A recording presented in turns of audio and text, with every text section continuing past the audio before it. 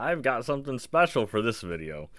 Grandmaster Aman Hambleton is a genius and an artist. You may have heard of Checkmate, which is the checkmate that Grandmaster Aman Hambleton has come up with, where you basically get your opponent's king into some checkmate, like this final position here.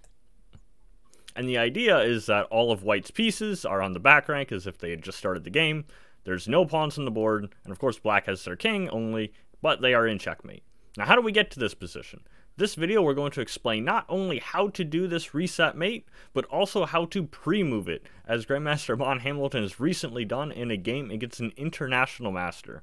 And at the end of this video, I'll even try this mate myself and pre-move it against the chess.com top engine, just to illustrate how this works in all situations.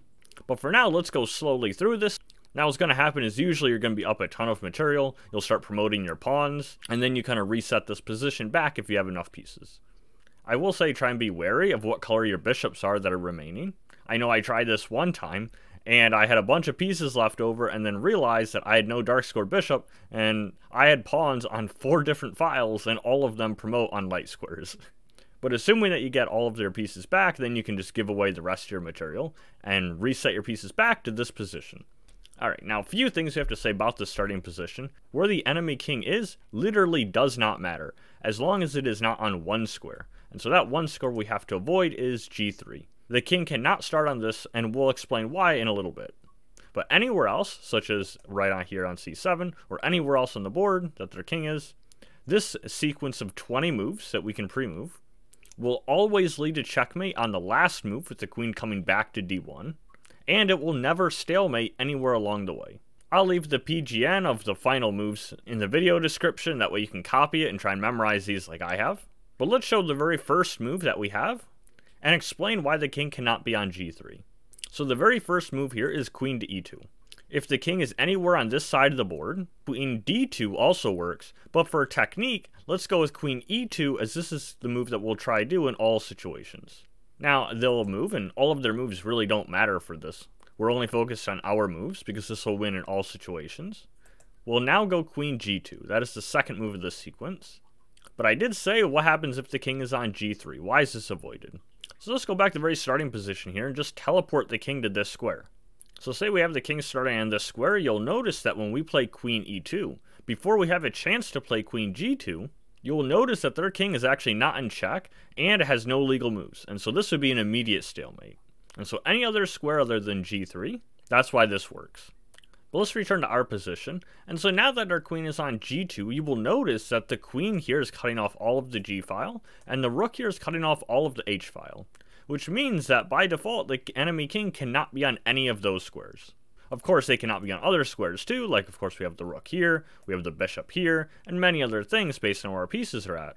But for simplicity's sake, let's focus on the H and G file.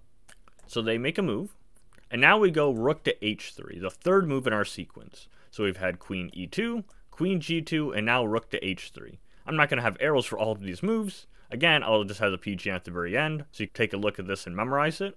But this is the third move in the sequence. And so after this, we now play rook to F3. And remember that our queen has been on the G file the entire time, and the king cannot teleport to the H file. The enemy king can no longer be on the third file here. And we'll keep pushing them further and further over, one file at a time, until we get to a position in the middle of the board, and then we'll kind of swing over in a different direction. So we'll see that when we get there.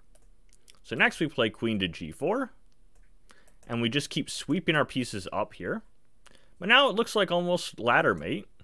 But we're not going for checkmate that way, we're going for a very pretty reset mate. And so we do this little stutter step move, rook to F6.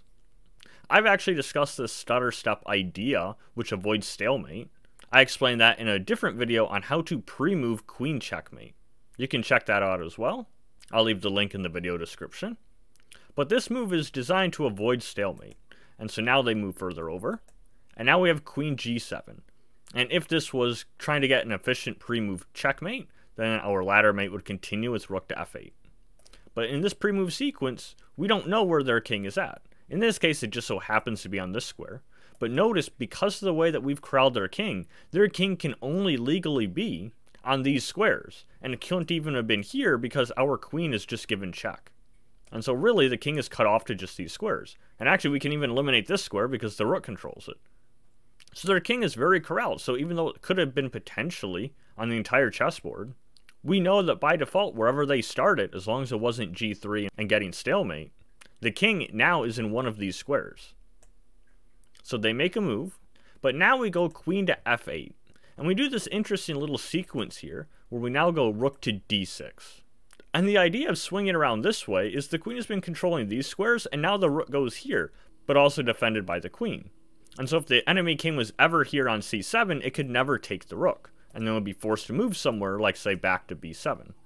What really impresses me about this is not so much how fast the technique is, because you just memorize it and you learn it. But what really impresses me is that Aman Hambleton spent his time studying this random position for a rainy day, as he describes it, 20 moves of his theory that he came up with, and comes up with this really pretty masterpiece idea. Obviously, he needed a way to implement this quickly so he could pull it off in a speed game, and I'm really happy that he was able to pull this off. So now their king has to go somewhere, and now rook to d8. And notice again, we are protected by our queen. And so in doing this little sequence that we've pushed over, the king can really only be on the b or c file. So they make a king move.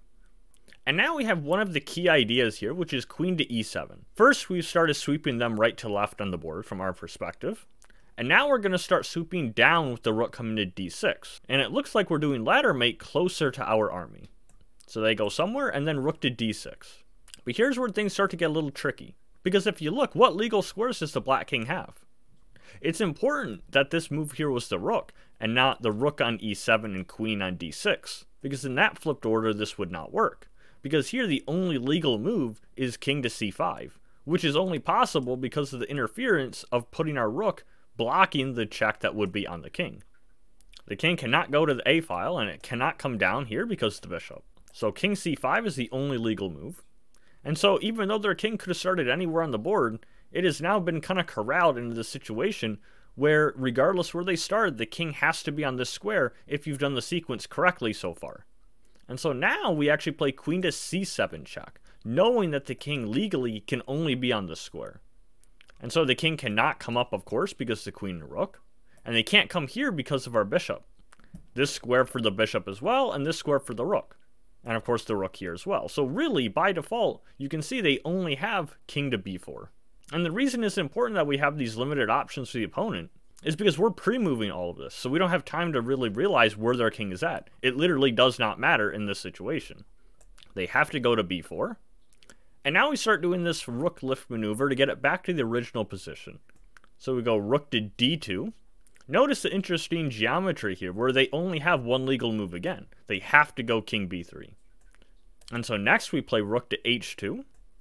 They move back, have to shuffle the same places over and over. And now rook to h1. We just have to get the queen back to d1 and then we'll have our checkmate. They move down. And now we play a key idea again. Queen to d6. The important point that it is now taking away the b4 square the king was previously at. And remember, we used to have the rook on the second rank, so that prevented the king from going down to c2 prematurely. But now they are forced down here because they cannot return back to b4, and so king c2 is the only legal move. And now that the king has gone back to c2, you can sense the pattern here. Now the queen comes all the way back to d1, and this is checkmate. Not only reset mate, but pre-moved the entire sequence.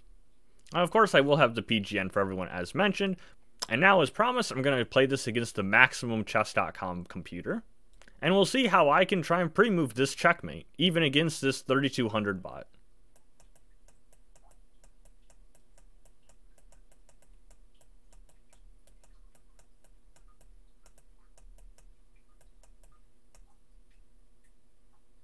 And so now you can fully appreciate the genius and the artistry that Grandmaster Aman Hambleton has come up with on this one. Thanks for stopping by.